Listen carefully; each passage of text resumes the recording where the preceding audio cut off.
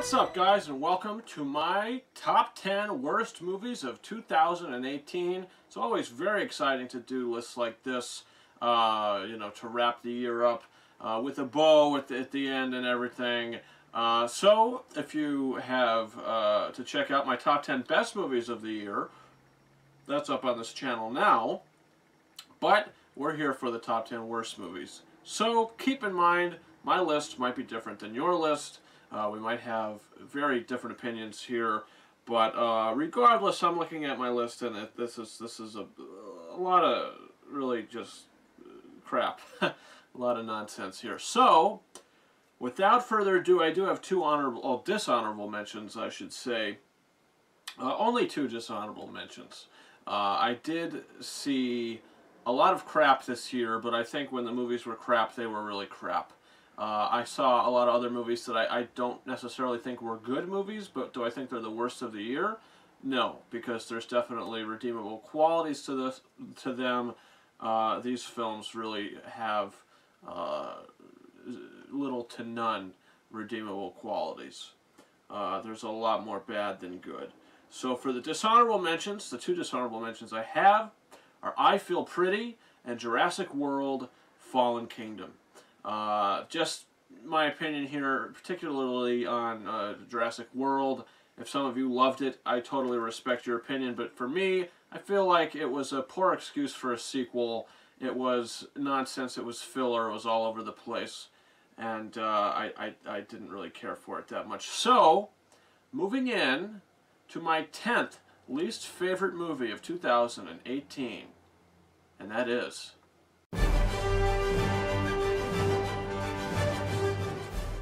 Next. Dare me to choose which one of you to kill. No! So Truth or Dare is a movie that it's horrible, and the ending of this movie is probably the worst part of it.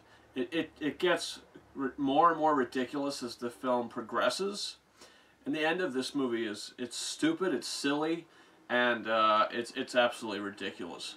But what I will say about Truth or Dare, I could probably end up watching this movie without really hating myself watching it, because it's just so dumb, but entertaining at the same time.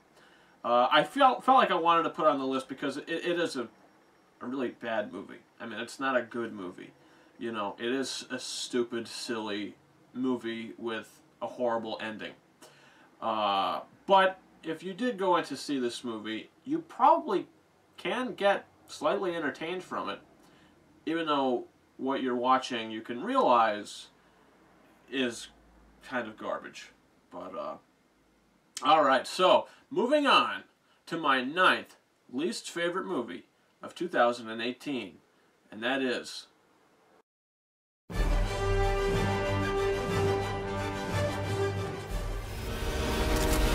What do you want from me? It's just one little thing. So The Commuter with Liam Neeson. This movie came out, I think it came out in January. I don't even remember, it was January or February. But I just remember watching this movie, and it was very hard for me to get invested into it. I thought it was kind of dull. I thought that the action stuff wasn't very exciting.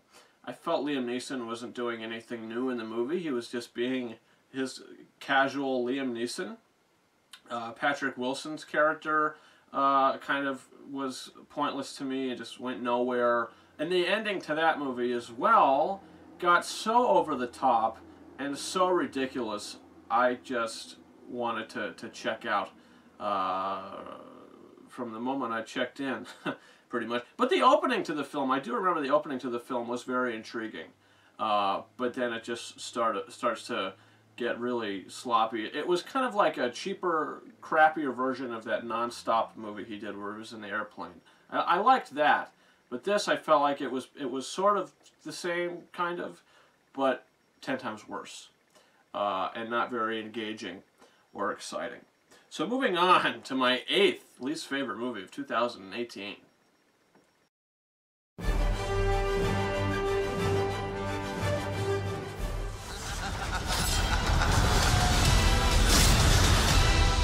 It's time. Oh, the Nutcracker and the Four Realms. I tend not to remember this movie. I try not to remember this movie. It was a poor excuse for a Nutcracker film. I feel like the movie was all over the place. It was very hard to get invested into it because of all the nonsense that's going on. The CG I thought was pretty bad. The side characters I thought were worse. What they did with Keira Knightley's character I just thought was ridiculous, and from the moment something happens in that movie, I was totally turned off completely, and I could not wait for it to wrap up. The movie just makes horrible choices. It really has nothing to do with the Nutcracker story, because what happens, and there's a twist, they try to take it in a really weird direction, and I'm not entirely sure why. The movie flopped, and there's no surprise there. Okay, so moving on to my 7th least favorite movie of 2018.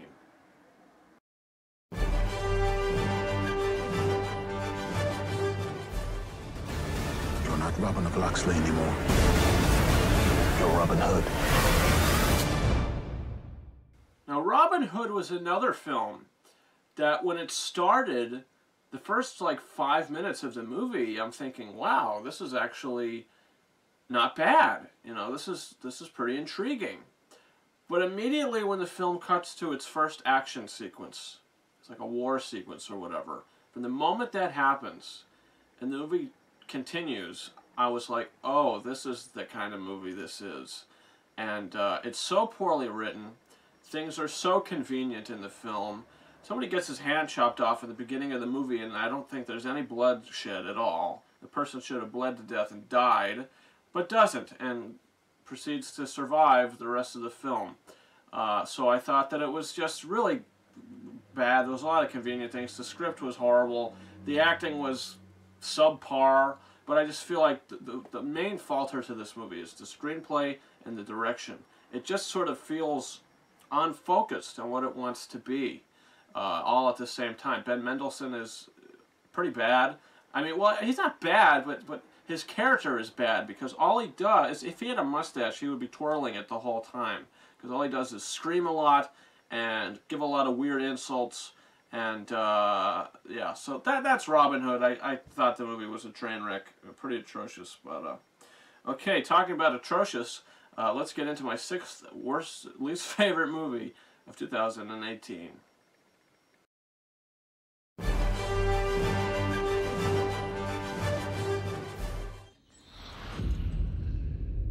Hello.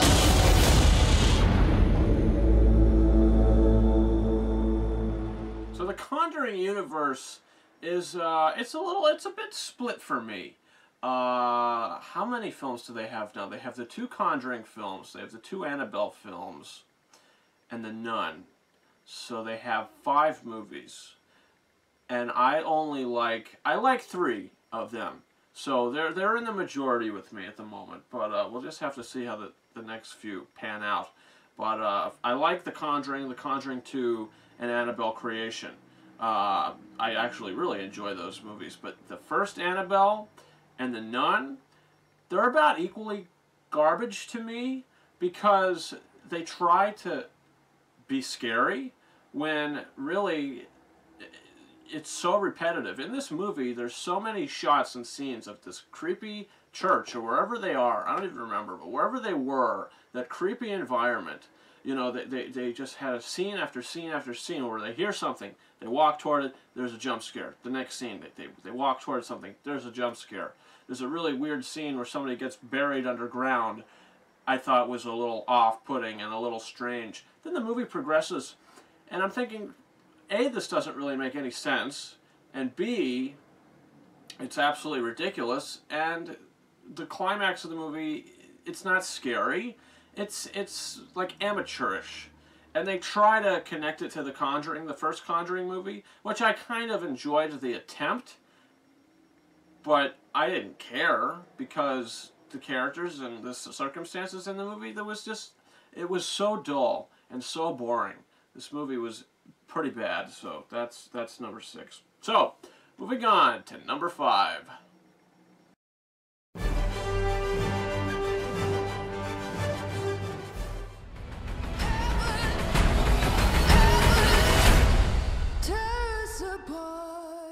Boy, am I happy that these movies are over. 50 Shades Freed is the finale of the 50 Shades trilogy, and even though it might not be the worst in the trilogy, that doesn't mean that it's a good movie. This is a totally unfocused movie. There's like a side plot teased with this renovator, this house renovator or whatever. They're trying to look at this new location, and there's this really attractive home interior decorator or whatever that comes in, and that's sort of, you know, hinted upon in the trailers of the movie. That really goes nowhere. There's a whole side plot with one of his past mistresses or whatever that's hinted upon, but you don't see any of it, and you don't care about any of it. There's a really weird car chase sequence in the movie. It's ridiculous, and then it finally wraps up, and you're like, is that it? You know, that's the movie? Okay, out I go, and never to come back. I will never come back for sure. So that's that. So moving on to number 4.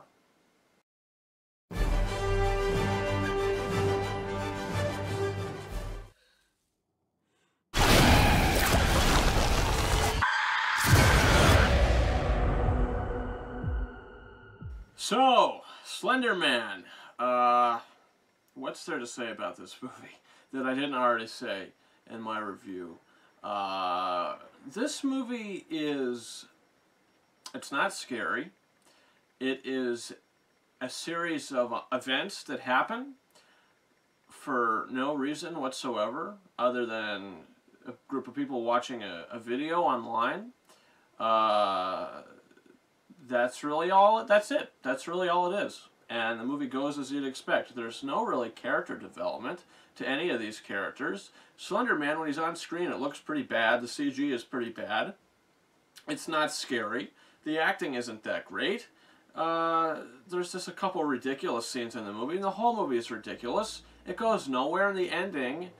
Some of the last lines of the movie are weird and just out of place, and the whole movie is out of place. And I think if they wanted to make a Slender Man movie, they should have made it more compelling. I mean, why do we care about this movie? It looks drab, it looks dark, it looks gloomy, which I can understand, but if you're going to have such a weak screenplay with such weak characters that we have to watch and follow, I feel like there just should have been something more to latch myself onto. But what we got was an extremely dull attempt at a Slender Man movie. Horribly written, and you know, it feels like there was no effort put in to anyone who made this movie. It just felt like it was a total cash grab. But it's time for the top 3, guys. We're at the top 3 worst movies of the year for me, and I really despise these 3 movies quite a bit. I hope to never see them again, and I plan never to see them again. So without further ado, number 3.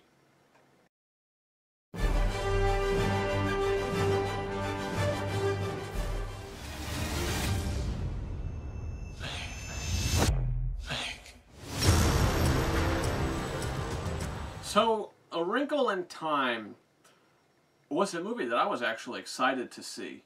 Ava DuVernay, I mean, I didn't love Selma, but I really liked it. I thought that her direction was solid for the movie, and she's coming into this property. Oprah Winfrey's in the film, you know, and I was just really excited to see it. And it's a book adaptation, and I heard that it was almost impossible to translate this from a book to a film. I believe this is the movie I heard that about. And if that's the case, it's true.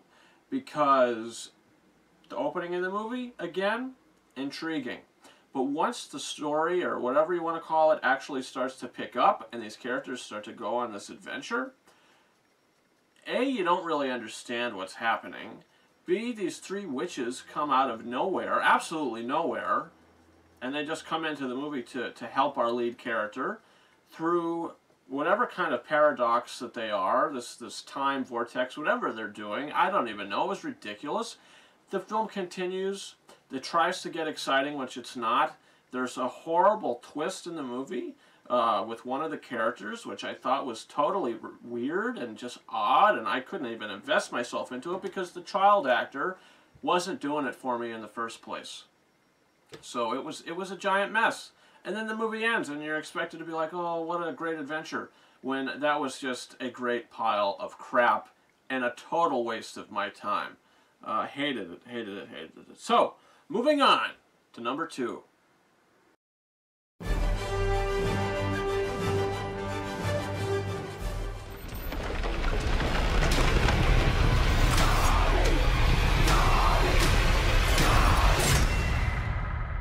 Maybe some of you had forgotten about this movie, but I sure didn't. It's been on this list for quite some time.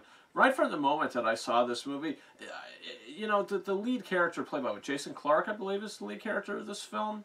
It's so hard to invest yourself into him because in the beginning of the movie, he's introduced as this really kind of eccentric fellow with all of these women that he's having at once, and I felt like, you know, why should I care about this guy? He's a doctor, a psychiatrist, or whatever he is, and he's going to talk to Helen Mirren's character, which they think she's kind of insane because there's ghosts in the house or whatever. And this is a true story from what I believe, but the writing and the pacing and the horrible, uninspired direction is what tanks this movie.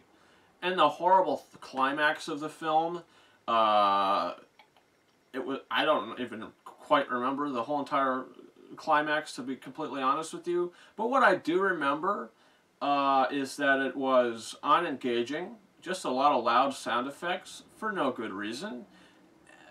I don't know. There was like a hallucination scene at the end of this or something. I don't know. But it was bad. And then the movie wraps up and I was like, wow, what a train wreck of a movie that was. And it's not scary. Not for a second it's not scary. I think there's a side plot with a woman and her son. The redheaded people, I believe. I think. And that kind of goes nowhere. It was just, there was a big waste of time.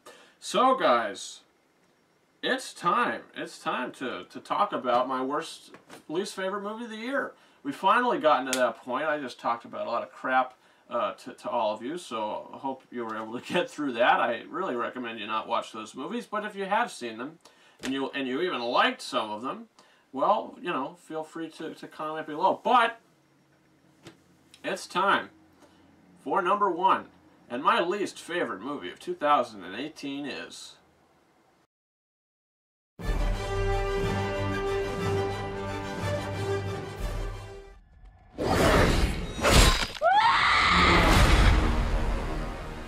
Oh boy, what's to say about the first Purge? Well, here's what's to say about it. This movie is a total retread. Retread. It's a complete copy in a way of the Purge 2, of the Purge 3, and now we have the Purge 4. But this is the first Purge, so we're supposed to be really finding out how the Purge came to be and how it actually started, when really you get hints of it, but you don't really get it completely. Marissa Tomei is totally wasted in this movie. There's no reason to care about any of these characters. We're supposed to be following a drug lord or something who has a nephew or something, and then the nephew has a sister, and we're following these characters, which I thought, okay, but they're wearing all these crazy masks, the sound effects out of control, the movie's out of control, and it just went nowhere for me. And the action wasn't exciting because I didn't give a crap about any of these characters. The last Purge movie was bad, but I think this one's even worse because, I mean, I don't know. It did absolutely nothing for me. I didn't care about it. I was so bored, I couldn't wait to get the hell out of that theater. And that scene toward the end of the movie where the lights are flashing in the hotel or wherever they are, this building, and the electricity's shorted or whatever, and the lights are continuously flashing. I was curious, why movie theaters didn't have signs on the doors to this auditorium saying, epilepsy warning, you know? Because Incredibles 2 had one, Spider-Verse had one, and the scenes in those movies didn't affect me at all. Watching this movie and that scene, it was like a assault, a full assault on my eyes. I literally had to look away because I couldn't take it anymore. You know, the movie was actually starting to attack me. And that does not happen often, ever. And it did with this one. I hated it. And I guess they're making another one. From what I hear, there's a Purge 5 coming, so let's keep our fingers crossed. But the series continues to make money, and they're just going to do the same thing again. What's it going to be called? The second Purge? Where are they going to take it now? Who cares? Who cares? Because we don't care about these characters. We're not invested in the story. The best Purge movie was the first one. I believe it went downhill extremely hard after that. But, so there's my list, guys. There's my top 10 worst movies of the year. Do you agree with those? Do you disagree with those? Would you mix up my list a little bit? Would you add films in? Would you take films out? Would you shake it all about? Comment below in the comment section. And give me your thoughts on my list here. What do you think about it? Also, you can subscribe to this channel. My top 10 best movies of 2018. My reviews for all the new releases are up on this channel now. If you guys are interested in following me on Patreon, you can feel free to do so. Help out this channel. I'll be able to do more Blu-ray unboxings mainly. Maybe some more game walkthroughs and playthroughs, more reviews and all that. I wasn't able to do a top 10 Blu-rays of the year this year. I just didn't get enough Blu-rays. I just wasn't able to do it. 4K is, you know, to put a fair list together. So, you know, maybe next year we'll be able to do that. But you can follow me on Facebook and Twitter. The links to those are in the description of this video. You can also follow me on Instagram at KingOfRises131. And guys, that's been it. Thank you very much for watching my top 10 least favorite movies. The top 10 worst movies of 2018. Over and out.